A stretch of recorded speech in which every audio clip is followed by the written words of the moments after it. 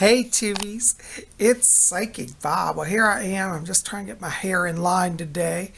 It's another scorcher here in Virginia on the east coast of the U.S. and I'm staying inside today. I was going to go outside and do an outdoor video today. It's just too hot and I don't want to go down to the beach because here we're living in a town where it's like a tourist town. So like literally there are thousands of people right now gathering on the beach. And I can't do a video. It's too distracting. You know how like I like to walk on the shore with you guys and talk about spiritual stuff. Well, there's nowhere to walk because literally it's corner to corner blankets, beach blankets and coolers and people running and screaming. So we'll go to the beach after the holiday when everybody leaves town. So, but I want to come here today and just say hello to you guys. As you may recall, last Wednesday for Wiccan Wednesday, we talked about the magic of the 4th of July and how you can incorporate the pentagram into your life. Well, you know, while I was down here, I went to one of the little local stores and I found some more magical pentagram stuff and I had to show it to you here. Hold on, let me show this to you. Check this out. I got this really beautiful cloth. Hold on, let me get it back here. It's like a bandana, but it's done in red, white, and blue. It's part of their 4th of July stuff. But if you notice, it's got stars all over it, red and white stars and red and white stripes. I think this is very magical. It's a, you know, pentagrams, you know, which is a symbol of the Wicca. It's a magical symbol. So, you know, while you're out today, it's 4th of July. By the way, happy 4th of July. You might want to look at your local, you know, little stores, drugstores, or department stores, or beach shops, and see if you can find some magical star items. You know, I love it. And I got a few other really cool things I got to show you today. Today I'm wearing my witchcraft t-shirt. As you guys can see it here, it says witchcraft. Oops, I don't know if you can see it. But this is a magic guy, witch guys gathering herbs. Hopefully you can see that. Anyways, I'm wearing that. But I'm also wearing a new piece of jewelry here. And I wanted to show you my new jewelry. This is made in sterling silver. Let me just back up here. You can see it. It's a vertical bar pendant done in silver. I've got it hanging on my chain here. And what's really cool, if you look at it, it's the phases of the moon. Can you guys see that? It's kind of hard to get some glare here. But it's got the full moon, and then it goes down to the dark moon. And let's see if I can get a better angle on it for you. Here's another shot of my pendants. It may be a little hard to capture on film here, but basically it's a vertical bar pendant. It's worn like up and down like that. But I wanted to show you here because it goes through the phases of the moon from the crescent into full moon and then into dark moon. And I just think it's cool. It's a silver moon bar pendant.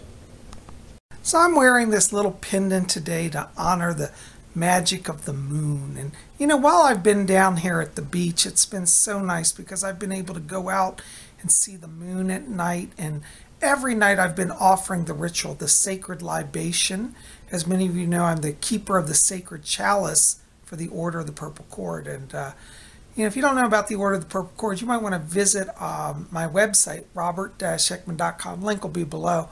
And, you know, read about the order. We're a mystical Wiccan order, and we'd love for you to consider joining us. Membership's free, and over my website explains what, you know, more about the order and how to join. So I'd love to hear from you guys. Today for Wiccan Wednesday, I thought we would talk about another form of scrying. Let me show you what we got set up here. I made a little mini scrying shrine, a little altar to work with here, a little working altar. And as you know, I put on my magical pentagram cloth here. And what we're going to use today, we're going to talk about scrying with a fishing float. Now, as many of you know, down here I'm in a little beachside town. And, you know, people down here, I've actually seen some people who are sea witches and they practice sea magic. And it's old time tradition, you know, for the old witches in the seaside towns. They didn't have a lot of money. You have to remember a lot of sea witches were poor and just lived on the edge of society. And they couldn't afford fancy things like crystal balls. And but what was very common back in the day in seaside towns were these little glass balls called fishing floats. To help clarify this type of scrying, let me give you a little history on fishing floats. Here I've put out some of my collection of fishing floats. I've been buying these while I've been down here because, as I told you, where my mom lives, it's a little seaside town, and you'll find these in many little seaside towns. This is a big sea town, a fishing town tradition. These are called glass floats. Now, they don't really use these anymore on fishing nets, but what they used to do is they would have glass balls and they would wrap them in netting and then tie them onto their fishing nets. And this way, when they would fish, it would keep the nets from sinking to the bottom of the sea. They would float in the water and catch fish, and they could also keep an eye on where their nets were because these balls they could see them floating in the water. And they come in all sizes. This is a large one, and they go down to small ones. And so when you find fishing floats, a lot of times you'll find them wrapped up in this sort of netting because that represents the old seaside fishing nets. Now, whoops, I wanted to drop this here. Now what I've done here is I actually have taken the netting off one of these floats. In the old seaside towns, what the traditional sea witches would do is, you know, as I said, they couldn't afford fancy crystal balls, but in every seaside town, it was easy to get these glass fishing floats. And you'll see most of them have a seal on the end where the glass is sealed off. Some of them, the seal is broken off and it's just an open hole, but they're like hollow balls, but they're traditionally made of beautiful either dark blue or dark green glass. And I'm really drawn to this beautiful deep cobalt blue. And, you know, in the old days in the witching towns, or in the seaside towns, the sea witches, you know, some of them were still, you know, under persecution. So they could have in their home a fishing float and nobody would think anything. They'd think, oh, well, everybody has fishing floats. But really, for the sea witches, this became a magical tool. And so if you're looking for a more affordable alternative, you know, for a crystal ball, you might want to explore glass fishing floats. Now I'm going to put this glass float here. I don't have a stand, so I'm using actually one of my titanium rings. If you have a small enough one, you can use a piece of jewelry just to hold your ball so it doesn't roll. So as I said, if you're, you know, at the beach or a little seaside town, look in the little souvenir shops for these glass floats. And most stores will carry them. And if you find them and they're in the netting, you can just cut the netting off. See, as I did, this one was actually in the netting like this one, but I cut the netting off. So now I have a wonderful scrying instrument. So I really encourage you to explore glass fishing floats, especially if you're interested in sea magic, because it's a traditional sea witch tool to use glass fishing floats as your crystal for scrying. And there are different ways you can use it. You can literally just hold it in your hand and gaze into it. As you can see, it creates a very deep and mystical field of view. Or you can do like I've done here, is set up a little altar. Now generally it's best to you know, work in a dim lighting. Now you can work, today we're working in broad daylight, but last night I turned off all the lights and I just lit candles. And so you might want to get some little candles. Now I got these in a beautiful kind of aqua sea green blue, which I think is very sea magical. And you know, if you want to set up a little scrying altar, you can get just 2 little candles. I would encourage you to get them. Oh. And then you can just light your candles here.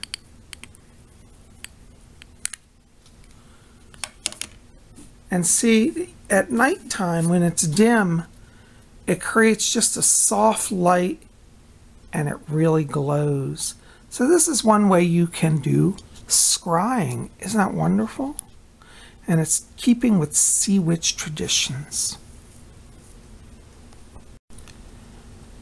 Now, if you want to work with the, you know, get glass fishing float as a scrying tool, you also probably want to consecrate it or dedicate it to, you know, the gods and the spirit world. One of the simplest ways to do it is literally get some incense. I don't have incense here today, but pass it through incense and offer it to serve as a portal.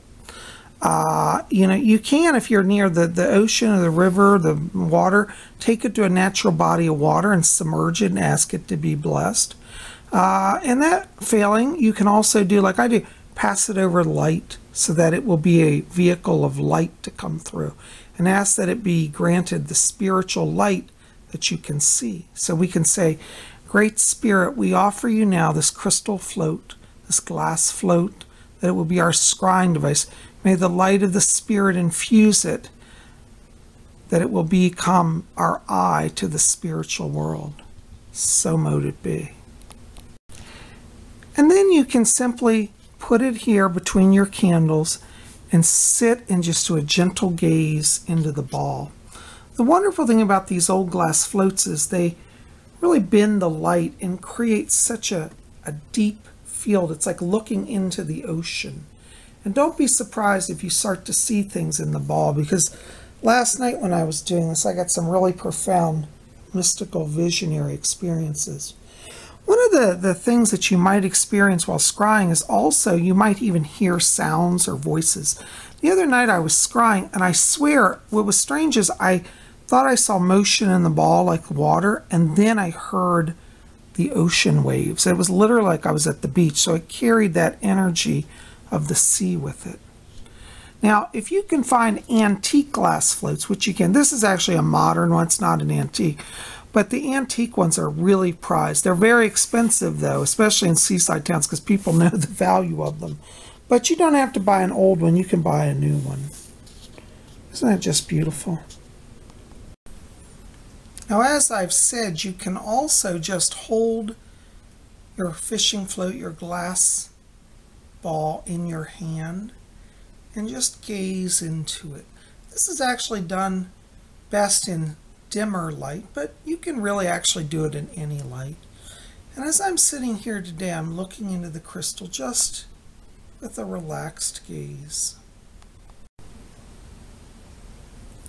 And as I sit here and I gaze into this beautiful ball of deep blue glass, I'm starting again to hear the sound of the ocean.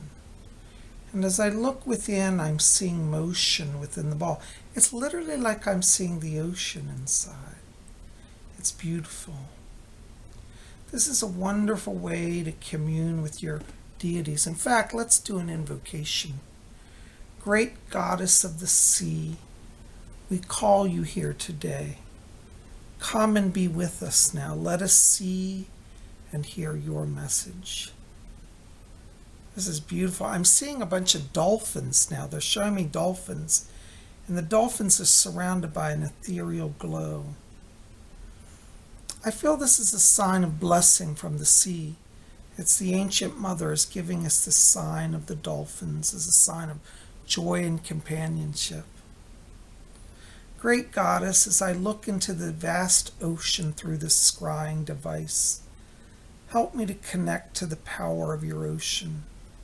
May your waves today bring blessing to all of us here, and all watching this video. May they be blessed by your presence. As you look into your crystal, just relax. Don't force anything. Just let it come as it will. Now I'm seeing a beautiful moon rise. They're showing me a big, bright, full moon. It's silvery white. It's like a super moon. I'm actually seeing it here. And I'm hearing the sound of seagulls, and I hear the ocean.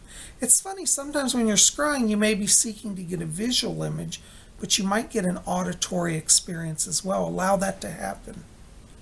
But just relax and allow yourself just to go in to the scrying device.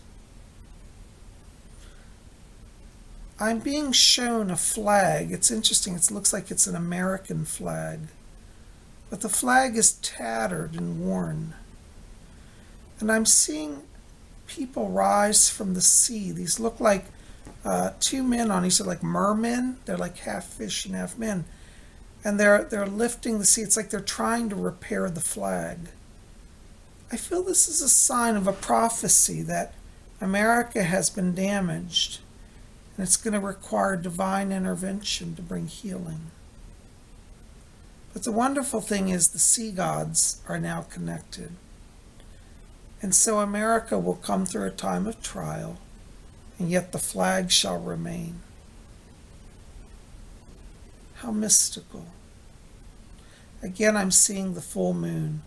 This is a reminder that the Great Mother is with us continually, and we need not fear. How powerful. And so I got just a little bit of a vision today, and I'm going to have to meditate on that. You know, one of the things that you can do, and I really encourage it, is after each session when you do scrying, write down what you saw or heard or experienced, because you won't remember it in a week or two. And so by having a written record, you'll start to see what messages are coming through. And don't worry if, you know, when you first time you do this, you sit down right away and say, well, I didn't see anything. Make it not an exercise to force a vision, but just enjoy the experience of gazing. If you just relax and enjoy just the beauty of the beautiful glass ball, it will reveal to you its messages. So it may take a little while. Now, as I said, again, you can hold the ball, or you can do as I've done here and set up a little table. One of the things I would recommend if you want to hold your ball is try to get like a napkin ring if you can't find a crystal ball holder. Napkin rings are great. Now, I don't have a napkin ring. I just have one of my little titanium rings. But it's just big enough. It holds the ball nicely, as you can see, so it won't roll. So you could even use a piece of jewelry. But, you know, you might want to make a little shrine just like this, just a little cloth and 2 candles in your ball, and enjoy the experience of sitting each day. I find that consistency is very important, and you want to kind of try to make a time every day where you spend a little time with your crystal. And so I wanted to bring this to you because I think that for those of you who are interested in magical practices, and maybe you can't afford a crystal ball. Some of the really good crystal balls are up like $100. This is, as I said, a traditional form of witchcraft, sea witchcraft, where they use glass floats. And I think this ball cost all about $6, $7. And as you can see, it's just beautiful, deep cobalt. Now, they come in different colors. You know, I myself am just a fan of the deep blue. I think it's great for scrying. But as I showed you earlier here, we also have, you know, green ball. And they have these, this is kind of a lighter, and they actually have even darker ones that you can get. But as you can see, that's a beautiful ball. Now, that's a big one, but if you want a larger scrying device, this is wonderful, you know. And what I'm also going to do is hang these in the window. These are also known as witch balls for protection, because the glass traps evil spirits inside and reflects hostile intention. And the netting is also a form of protective knotting. As many of you may remember, in the Celtic culture, you know, they have Celtic knots. Well, sea nets and fish nets are kind of the seaside version of Celtic knotting. Now, if you buy the floats that have the netting on it, you can also, as I said, hang them here. So I've hung this one right here at the door. I don't actually recommend you put it at the door. Put it in a window where it won't be disturbed, but this was an easy place to demonstrate it. But when you hang it, you know, the light comes through it and it glows. And I've seen people hang like 3 or 4 in a row, and some of them are different sizes or colors or different lengths of netting, and they're just beautiful. And it is, again, an old traditional witchcraft tradition to hang these glass floats as protective devices. So there you go. Well, guys, I have certainly enjoyed coming here today and sharing with you about this wonderful scrying device, the glass fishing float. And I hope wherever you are, this has been of some help to you. And so I encourage you to explore this. I am so thankful you guys are here. Listen, keep it here at Spirit Channel. We got more coming. Tomorrow is Thursday, and that means Vlog Thursday. And we might go to the beach tomorrow. We might just do that. We'll see how the weather is and how the crowds are. But I've been wanting to get out with you guys and do an outdoor video, so I think we'll do that. I am so glad you're here. I love you. I'm sending blessings to each of you. Listen, help me out. Like this video, favorite it, share it with your friends. Hit subscribe, be part of our channel here. And, oh, by the way, if you didn't see it, last night I got out late messages from the spirit world. So if you haven't seen that, it is out. I got it out late last night around 11 o'clock Eastern time. And that's in the queue right before this video. So check that out and get your messages. You guys are best. I love you. Thanks for being here. We'll see you back here tomorrow for Vlog Thursday. And until then, may you always blessed be.